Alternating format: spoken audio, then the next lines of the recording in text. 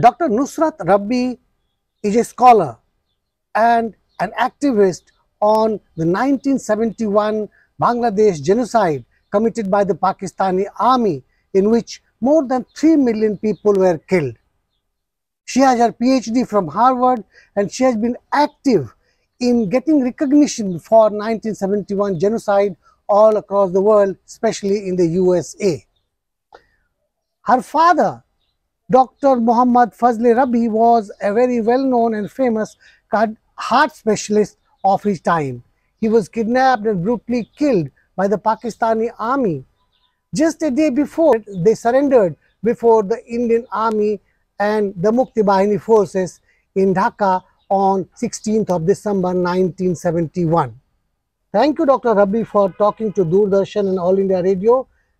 Let me begin by asking you about that phase in Bangladesh. Tell me about the genocide of 1971, and especially the day when large number of intellectuals were killed by the Pakistani forces. Thank you for invitation to this program.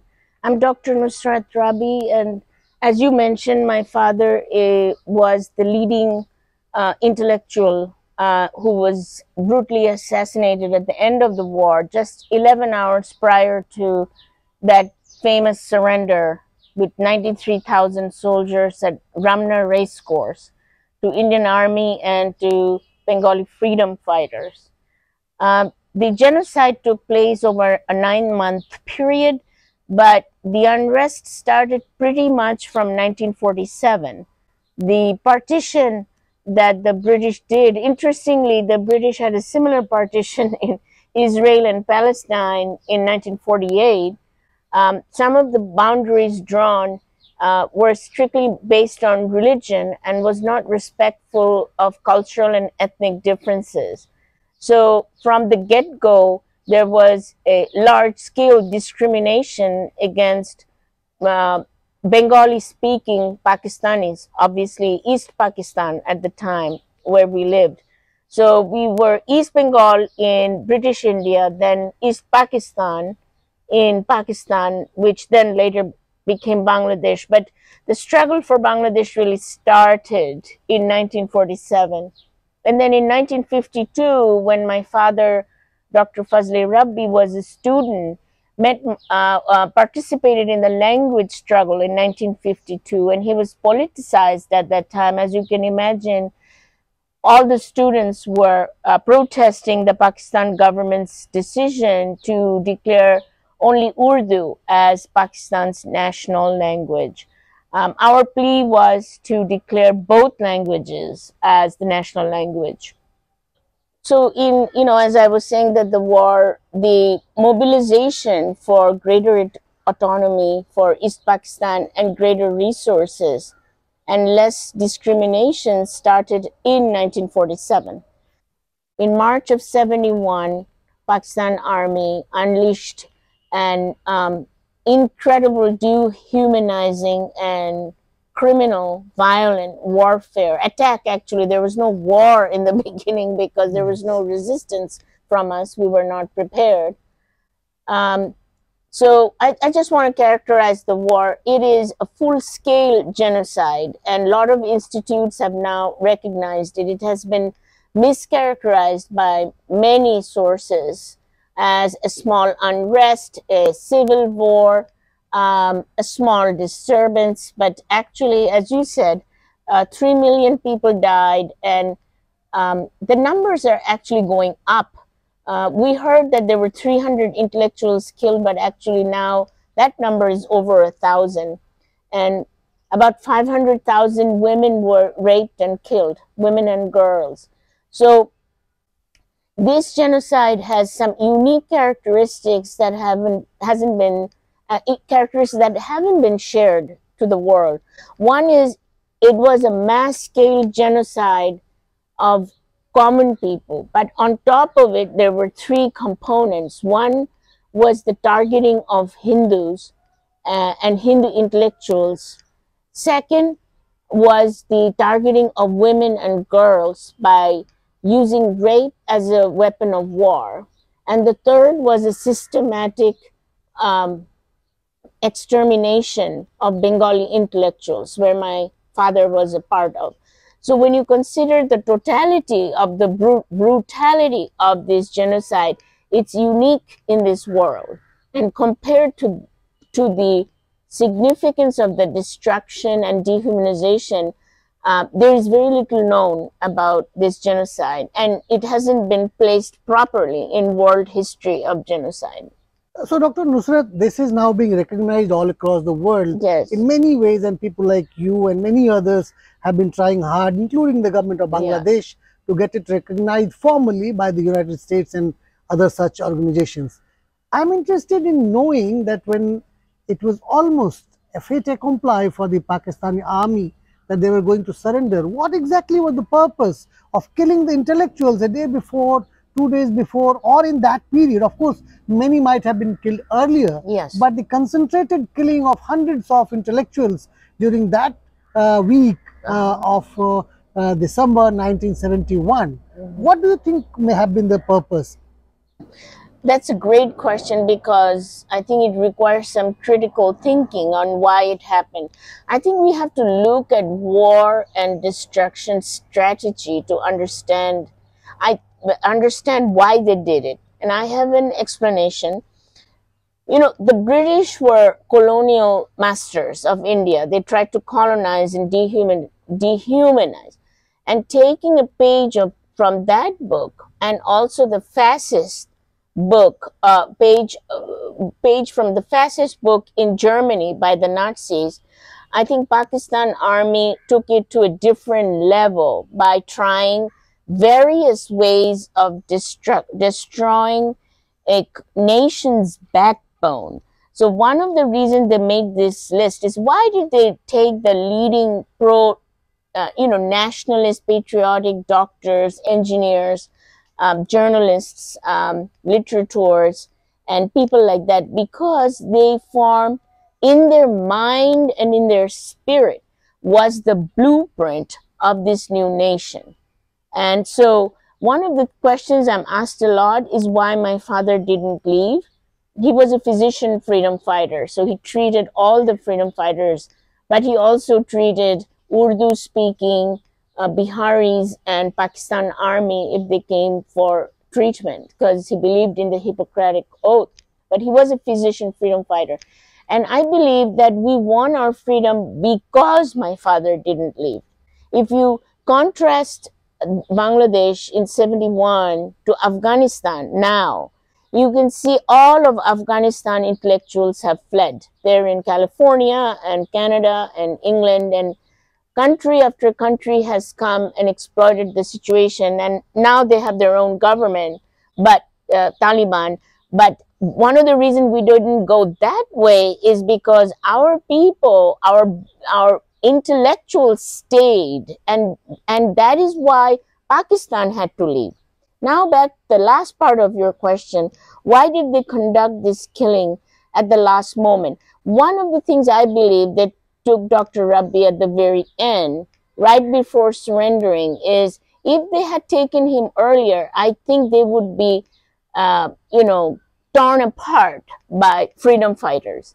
I really think it's a genius as well as a very cowardly act. So, in other words, while they were taking the last flight out to Lahore, they did this so they would not be killed as a result, because they would not be spared by the freedom fighters if the freedom fighters had found out that my father had been killed. Dr. Nusrat Rabbi has written this beautiful book, poignant book about that period of Bangladesh's history when her father was taken away and several other things. One part of the book, Dr. Rabbi talks about the time, the day when your father was taken away by the Pakistani forces and killed. I know it's a traumatic thing to relive that experience, but could you tell us in brief about that day when they came and took away your father, and how your mother and all of you who were very young at that time, Right, survived, and what memories you have of that day? That day was 15th December 1971, and it was a Wednesday. And it turned out that they'd come to our house on Monday, 13th December, under the guise of searching our house. Actually, now looking back, they'd come to sort of see the layout of our house, where the doors are, where the gates are. And they came and they took some money from my mother, and they took my father's gun collection. He had been a hunter, although he did give away hunting. He had a small collection of British guns, and they confiscated and they protested my parents, but they said, "We'll get it back to you." But they were sort of looking at the layout of our place. And when they left, they created some terror by abducting some young boys from our neighborhood. And I still remember the screams of the mothers from that time. So on Wednesday, they lifted the curfew for a couple of days in the morning. And I just want to go back and say, all of December, they were lifting and abducting intellectuals and killing them. So it's not just one day. And they would give this curfew all day, so nobody could figure out what was happening. This is a time of no internet, and many phone lines were cut. So microbuses would travel from one end to the other, several, 50, 100, and abduct intellectuals, take them to the physical training college, torture them, and take them at night to Rayar Bajar killing fields, which is now a monument now, yes, and shoot them. And all of them would scream "Joy Bangla" before they fell. And since it was in the Bihari Para, a lot of Bengalis didn't know what was happening. They didn't live there. But every night they would hear "Joy Bangla" from men and women. And they thought it was freedom fighters. It was actually groups of intellectuals being brought in and killed. So that day on 15th, when the curfew was lifted, my father's last patient was actually an Urdu-speaking patient. And my father saw him and brought some groceries, and he was in a little bit on the despondent side. My mother was very, very upset and actually very anxious, and he tried to calm her down. We were seeing Indian fighter jets still, although Pakistan had already lost the Air Force fight, but there were still some Indian airplanes in the sky. So us three children wanted to see them, and my mother didn't like it because there were falling people were dying of random events at that time, sharp objects, shrapnels coming through the air. We went out in the veranda around 4 o'clock on Wednesday with my father to see the Indian jets. And when he went to my mother's bedroom, she was absolutely pale and cold to the touch. And he said, "You have to get up, sweetheart, I'm getting a cup of tea. So we're going to be a free country any moment now." So he called the cook, Kasim, and he said, "Will you bring some tea?" He came and he whispered something in my father's ears, and my mother shot up from the bed. They got dressed very quickly, and we were absolutely surrounded by army. And let me tell you who came. There was Pakistan Army soldiers. We could tell from the faces that they were West Pakistan, Punjabi ethnicity. There were police. There was Al-Badr and Al-Shams, which are Bengali sort of militia that they created to kill the intellectuals. The militia were dressed in dark gray, almost black shirts and brown pants. And we were surrounded in the north, south, east, and west. There was no way to escape. There could not have been fewer than 200 people, soldiers, and they had machine guns pointed to our house from in all directions. I still remember this, as my parents quickly put the children in the back of the house because my eldest sister was around 21 years old, and for some reason my parents, having treated all these women was very worried about her.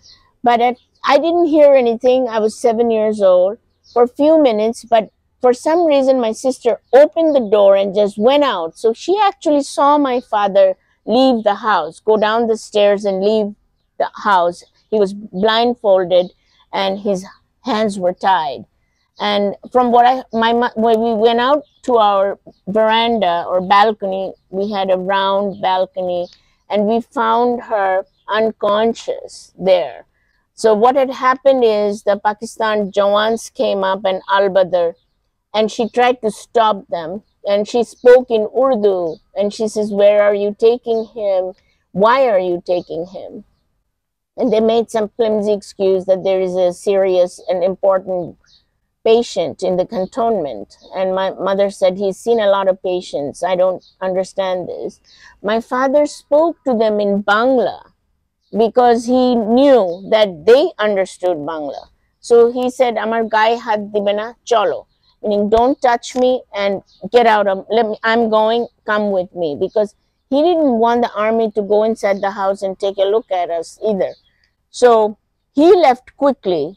But when my mother wanted to go, they said, "Stop and we will shoot." And so she didn't listen. So they hit her on the chest with the other side of the gun, and she lost consciousness for some minutes. And I still remember it was a winter evening, and the azan started to play at the time when we found her. And that was how we lost our father. Now, in the nighttime, we understood later that he was executed between 2 and 3 in the morning. And my mother did hear a scream that my father was screaming out, "Tinkuramma." That's sometimes how he would address her. That is the name of my brother. And we believe that that scream was a way for him to say goodbye. And when the sun rose on 16 December, we were up all night. One of the first thing my mother said is, "This is the sun of our free country, but I don't know if your father will see it." That's a very, very sad story, very poignant story, and I understand how deeply you must be feeling about it even now. Now, coming back to your book, Yes. you have named the book The Spirit of 1971. Yes. So let me ask you as the final question, what exactly you consider to be the spirit of 1971? Do you think it is holding up in the current Bangladesh? No, it's not. But that's a great question. I named it The Spirit of 1971 because I think people should know about it. Maya Angelou said, "You should know where you come from so you know where to go." So this is another book I just want to mention. I translated War Heroines Speak. It's about 7 stories by Dr. Nilima Ibrahim. It's a compilation, 7 stories of women who survived the torture of the war. And this is the intellectual killing and actually a brief history of that time. The Spirit of 71 was captured in our family, and the intellectuals that came and discussed it incessantly in 69, 70, and 71. There were many aspects to this spirit. One was religious tolerance. A multi-faith community existed of intellectuals in our living room, in our social life, everywhere else. It was almost a Renaissance period in Bangla literature and culture at that time. Despite all the discrimination, it was one of the best times of progressive values. The second is my father, my mother, and all of them believed in equality of the genders, men and women's equality and equal participation in the labor force.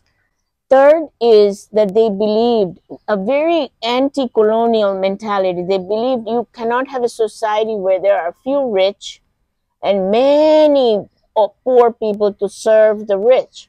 So they totally believed in the alleviation of poverty, which actually happened because if you look at Brack and you look at Sarah Abed and Professor Yunus, the poverty alleviation model is not just worked here, but it's been exported all over the world. So this actually became sort of a lab for how to end poverty. This area has been poor for a very long time. I mean, if you remember in the British time, the famine happened here, 73, the famine. So this was a big concern of intellectuals, and that is part of the spirit of 1971, is not to have a society that is so, sort of dichotomized by class like that there is a chance that anybody can get education, can get health care, can have food to eat, clothes to wear. And that another spirit, last one I will say, is they wanted the best for the country. So they didn't want like just good enough. So whether it's medical care or architecture, they wanted Bangladesh to have, for example, a friend of mine, I'll tell you, when she rode the new metro rail, she said she immediately thought of my dad. So they had very far-thinking ideas of advancement, and they wanted them right away for Bangladesh, not a slow way to development like Pakistan had envisioned, just barely enough so we would just produce crops so that would be an income, but actually being a vibrant economy and country. Thank you, Dr. Nusrat Rabbi, for giving such a comprehensive understanding of the period of 1971, the kind of atrocity that Bangladesh had faced, the modern challenges, and the contribution of the great man that your father was. Your family has been a patriot in all senses of the word. Thank you so much for talking to Thank Doordarshan you. and All India Radio. Appreciate it.